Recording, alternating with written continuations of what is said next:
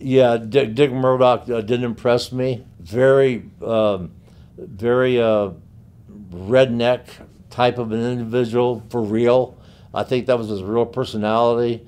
And as a matter of fact, in a restaurant, I was riding with Ray Stevens and Dick Murdoch and somebody else to a town, and we stopped in a little city to eat lunch on the way to this town, and Dick Murdoch made a racial comment to the waitress, and Ray Stevens lost it and really jumped all over Murdoch and read him the riot act and said, "Don't you ever talk like that to a young lady."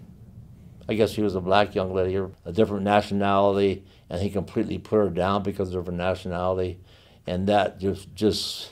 So you didn't have the bond, obviously, with Murdoch that you did. Oh, no, zero bond. No, zero. I didn't even like him.